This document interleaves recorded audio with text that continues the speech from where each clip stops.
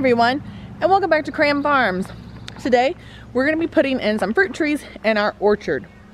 Now this orchard area is the place that we just had.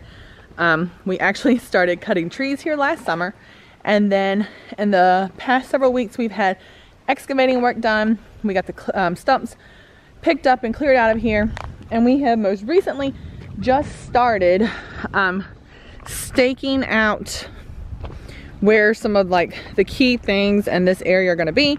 So we have started putting stakes out for where the fire pit is going to be, the area around that, and then we have started going through and started staking out places for where our fruit trees are going to go. And today, so there's one, there's one, there's one, there's one.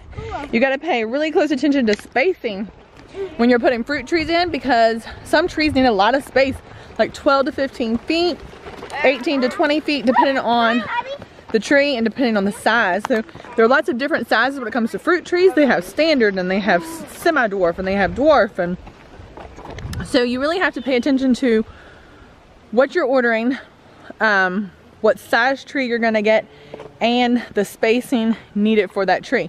Now the size of tree that you get also is gonna play into how much fruit you get from that tree, and how long it actually takes you to get fruit.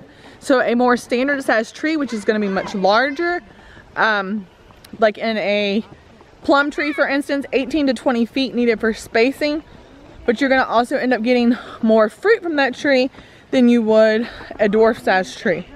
So you want to look at those things when you start trying to decide what size tree you're going to be putting in. Now out here we are going with peach trees, apple trees, and plum. And then you will see later on, not right now, we're going to be putting in blueberry bushes, and then we're going to be bringing some flowers and things in too.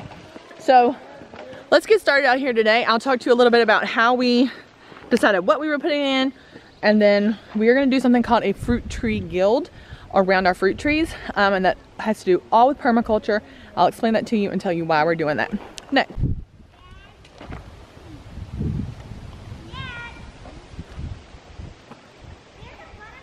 At 10 feet. Yep. That's 12. So that's 10. How about that way? That's more than 10. I think this is what we did for the chair. That's right. That's 13, 13 and a half. So we can actually move it here if you want it. And towards the road a little bit. So here. We need to measure that spot. So I need to pull this up and not confuse us, right? Right.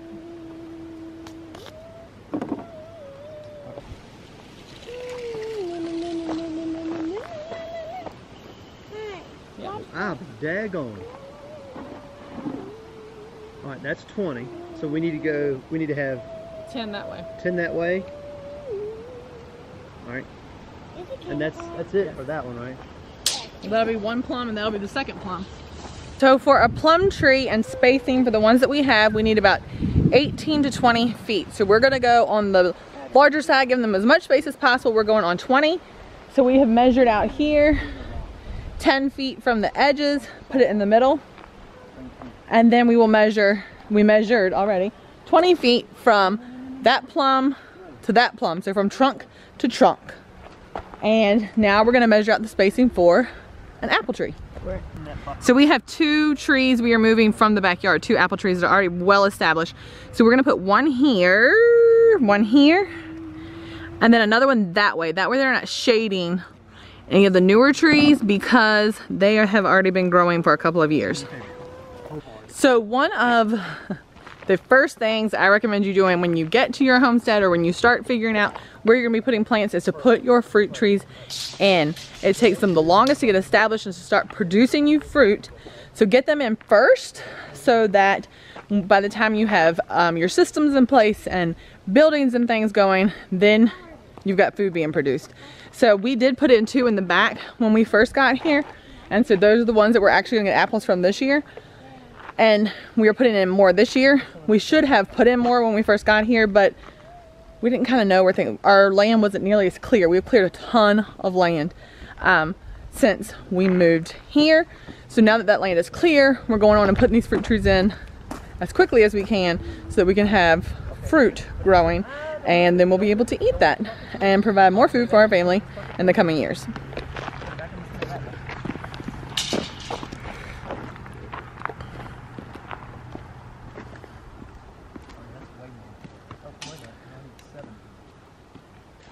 So I don't know if you can see those stakes here, but this is the fire pit area right out here. So one of the important things when you are figuring out what you're going to be planting where is you need to really pay close attention. Oh, there's a motorcycle going by. You need to pay close attention to the sun and what parts of your yard get sun at what times of the day and how much sun, because a lot of these fruit trees, you know, they need a good like 8 hours of sun a day. So you don't want to put them somewhere that's going to be really shady. So when we're figuring out now where to put these trees, I know I already have 2 apple trees that are well established in the backyard that we're going to be moving here. So they're bigger than these trees we're going to put in. So I want to plant them to where they're not shading out the others. So my new fruit tree is going to go behind me because the sun, our sun, this is the east for us. These trees will get the most sunlight so that these over here don't shade them out as the day goes on. So this is where I'm going to plant my wine sap apple. And the wine sap, I can't move it until fall. So that is why I'm labeling here. Whoa, I cannot write very well on my side and upside down. That's why I'm labeling this now. So this stake can stay here and I will know in fall which tree is going where, because we have already measured out and spaced everything out to know spacing wise where the trees are gonna go. All right, and our Macintosh apple will go right here. So another thing to think about when you are doing trees, this is a bare root. You can see the roots. This is a bare root tree, so it comes like this. You can see little buds on it. Now, peach trees, your apple trees, your plum trees, you will see self-pollinating on your trees, a lot of them. Don't be confused by that. When it says self-pollinating, that means that you can have fruit from just one tree. But what they don't tell you sometimes is that if you want more fruit, you need at least 2, because they will cross-pollinate to give you more fruit than just the one tree. So if you had a plum tree and you just had one, you know, 5 apples versus having 2 plum trees, you would get 50. Now those aren't exact numbers, but that's kind of what I mean by getting a little bit of fruit from one or having 2 trees to cross-pollinate and to help each other out, and you will get more fruit. So we are going to put in 2 plums, 2 peaches, and we have 3 apple trees total. Now you want to make sure you have a really nice size hole. Okay, that's a root. Now, because we just had this area stumped, you can see we are hitting a root down here. But you want a hole that is nice and comfortable for your tree to go into. You want the roots to be able to expand. And you also want to keep these trees wet. You want them to get well established in their new home here. The tree is already going to be in shock from being transplanted and put in. So you want to give it a nice hole. They need water, sun, and soil. That's right. So small. So we're going to use some good dirt that we have been composting to put in here. Put the tree in, get it all tucked in good, and get it watered really well. So we put in lots of good dirt around here, and now we're going to make sure to give it lots of good water. We found stag beetle. And we will be using some wood chips around here. And we're also going to plant a few more things to help this plant. Found a stag beetle. You found a stag beetle? Uh-huh. See? It's digging a hole. Look at him. See if you can get closer. All right, this is going to be our Cresthaven peach tree, right, Max? Uh-huh. Got the stag beetle out. Here it is. Let's see it. There it is. It'll take a few years. Look how tall it is compared. Look at that. So look at how tall it is now, and then wait and see in a few years, it's going to be tall, way taller than you. It's a little taller. Yeah. It's like this much. Mom, look at the sad needle. I pushed it out. Let's see. Mom. It's taller than me. Yeah. When are you going to take your tomatoes today? Is this About that 2 Hopefully. fluffy? Hopefully. I'm gonna keep an eye and see how much taller it is when it's full Do grown. y'all need to pull up roots? That's big when it's full Way grown. taller. Probably like 18 more inches. You want to plant More than that. tomato around here? Huh? Several feet. 6, Hey Max, go grab that cranberry plant for me. 10 feet. So what we're gonna do around these fruit trees is called a fruit tree guild. And what that is a permaculture way of planting your fruit trees. So everything will work together for the benefit of the tree and the plants around it. So when you're doing a fruit tree guild, you'll have your fruit tree, that is the center. And then around it, you're gonna put things like insectary plants. So that would be things that are gonna bring in good beneficial insects. Your pollinators. You want bees around in here, so anything's gonna have blooms. We're gonna be putting in some yarrow as insectary. We're also gonna be bringing in echinacea, which is beautiful. You can get it in tons of different colors. It is medicinal and it brings in pollinators for around your tree. Comfrey, which is great for putting nitrogen back into the soil. It's a nitrogen fixer, and apple trees or fruit trees in general, need lots of nitrogen. So that'll be right here at the base of the tree. We're also going to have, you want some type of ground cover to kind of help with your weeds. Strawberry plants are great for that, but we're actually gonna be using cranberry. Here is one cranberry, but we're gonna have, cranberries are very prolific. So even for our family of 6, we're only gonna be putting in 4 cranberry plants. You can get about 1 to 2 quarts of cranberries off of a cranberry plant in a year. And so for our family, that's still a lot of cranberries. But we can have lots of cranberry sauce. So we're gonna use cranberries around the base. They will kind of spread and will be great ground cover.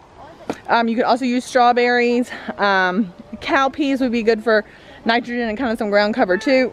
There's different things you can use for that. We're also going to be looking at putting in some flower bulbs. So bulbs have a dense root system because of that bulb. So in the fall, we'll plant flower bulbs around all the fruit trees, and that will help with weeds as well because they have that bulb in the ground that will help block weeds from growing around the tree, but it will also bring in more beneficial insects for pollinating. You want to make sure you have those few things. You want insectaries, you want something for nitrogen, you want something for fertilizer. Now we can cut the comfrey once it gets big and cut the leaves and just drop them around the tree, and that will, nitrogen will go in the soil. It'll also be like good fertilizer for the soil around the fruit tree. And you also want mulch. So we are going to be putting, as soon as I get these cranberries in, we are going to be putting a mulch layer around the entire tree and the area that we are planting here, and that is going to be wood chips that we have that have been saved from over time. So you can use straw, is great. We've done straw in the past also. So you just want to put that down to give your fruit tree a good healthy start. And one of the most important things is remember to keep it well watered. While these trees are getting established and the root base is getting established in the soil really well, you've got to keep it watered. So right now in spring is a great time to plant your fruit trees, or wait again until fall. You really don't want to put them in the heat of summer because the tree is already going into shock when you're planting it. And so then if you stick it in the heat of summer and you get hot and drought conditions, it's just not going to be perfect for your tree. So plant your fruit trees spring and fall. We're going to put some good dirt down in there. Deep in here. Yeah, we're going to put some good dirt in there, and then we're going to put the peach tree in. I don't think you're gonna fall in. Another thing fruit trees like is well-drained soil. So you'll see how we have these on the downward slope of our land. So when it rains and the water flows, it's gonna flow downhill. And so the trees will get it, but it will also keep draining off. It's not somewhere that's gonna puddle and like puddle water around. You don't want water puddling around the base of your trees. So they're in areas that have good drainage, good sunlight, and then you would just want to pay attention and keep a check on them. One thing you want to be sure to keep a check on is their trunks. So you don't want their trunks getting damaged while they're this young. So you will wrap these. They have tree trunk protectors. You can also just take like a piece of drain, like the black drain line, and put on there, and then it will help protect it from deer or any wildlife, or our cat even. I've seen her scratch the trees in the backyard before too. All right, so now we're digging the hole for the cranberry, which is gonna serve as good ground cover, but it also is gonna serve as giving us another fruit to have. So I came away from the trunk of the tree. Reason being is that when this tree grows, you don't want it shading out your cranberries completely. So you gotta think about that when you are planting. Even though it might look really far away now, as you put things around your tree, I'm gonna come back and put in my comfrey, yarrow. We're gonna have bulbs in here. You might think you have a ton of space, an empty space, but as you come in and things start to grow and they fill in, it fills in the space so it won't look so empty. So here is our American cranberry, and it's gonna go right in this hole, a little bit away from our plum tree. Now we're gonna get some wood chips, and we're gonna heavily mulch these areas. You can see where I already put in one cranberry right here with this is a peach tree. Peach, and then put the cranberry here, and we are gonna mulch around all of these. And when you're mulching, you don't wanna bring mulch right up to the base of your trunk of the tree. You wanna leave some space around the tree without mulch. So we will bring the mulch up close, but not all the way to it. The reason being is you do not want, for one thing, you don't want insects laying eggs right at the base of your tree, but you also don't want to hold a ton of moisture there either. So you're just gonna leave a little bit of space around the trunk of your tree because you want to keep them as disease free as you can.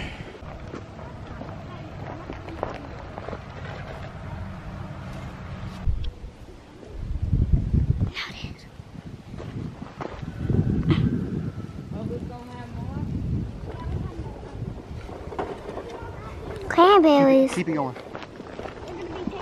Hey, leave us a comment below. Let me know, do you have any fruit trees planted? And if so, what kind? We put in plum, peach, and another apple today.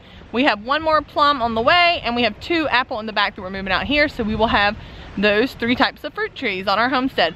So leave a comment below and let us know what you have at your house. Thanks so much for joining us on the homestead today. I hope you got a few tips on getting those fruit trees in the ground as soon as you find a place that you're gonna make your homestead, or if you already have a spot and you're looking at doing some gardening, get fruit trees in the ground as soon as you possibly can, because then they will start producing you fruit in several years. So don't forget, please give our video a like, that thumbs up button, and please hit the subscribe button if you haven't already, and we will see you next time right here at Cram Farms. Are you getting ready?